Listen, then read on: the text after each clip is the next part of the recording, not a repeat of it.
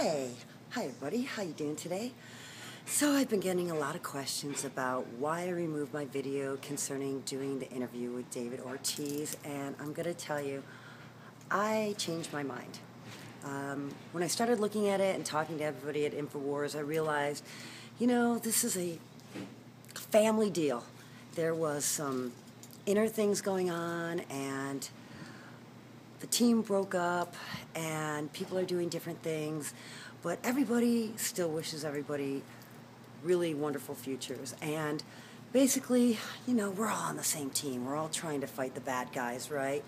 And I just decided that this wasn't news, it was gossip, and it was low frequency. I don't want to be a part of low frequency things. And as far as why I left InfoWars, it's just location, folks. That's as simple as it is. I have a business in Los Angeles, and InfoWars is in Austin. So logistically, I just couldn't be there to do the news. But my heart's with them. I care about all of them, which is why I wanted to interview Dave about what went on.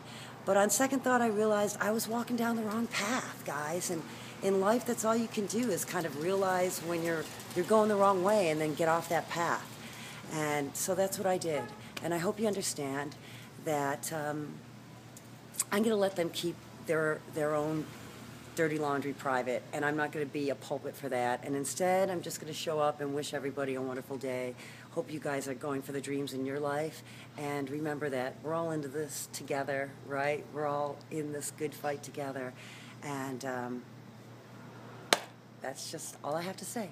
Have a great day.